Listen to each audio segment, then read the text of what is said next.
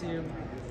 All right, Camille, talk about the moment for you. It's been such a grind mentally, physically, and then to start the game off, you take the boot off, you go down, and you score a bucket to open up the game. What was that like? It was amazing because my entire family showed up, even though before I came, we didn't know I was going to play at all. We thought I was just going to get my name called and walk out like senior night. But then Coach surprised me with starting me and letting me make the first layup, and that was indescribable to do that in front of my class and my family. So it's just amazing for him to do that for us.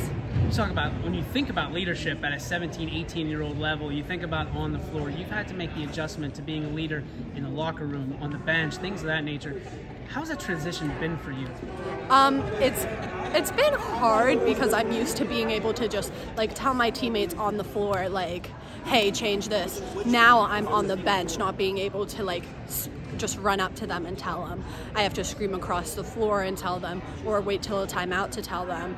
And sometimes from the bench, you don't even know if they hear you. So that's the hardest part, really. You already alluded to your family. I saw they showed up. They had pictures of you. They had all kinds of stuff.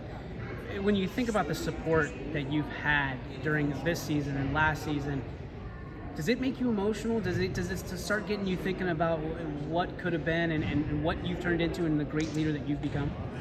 It does, because not only have I got from my family, but Columbiana School District is just one of the most amazing places I could ever imagine growing up in. And having to be able to have the coach, Dave Chrisman, is amazing. I'm so happy he came. He came my freshman year, so we're the first ones to get all 4 years with him. And I am just so grateful to have him.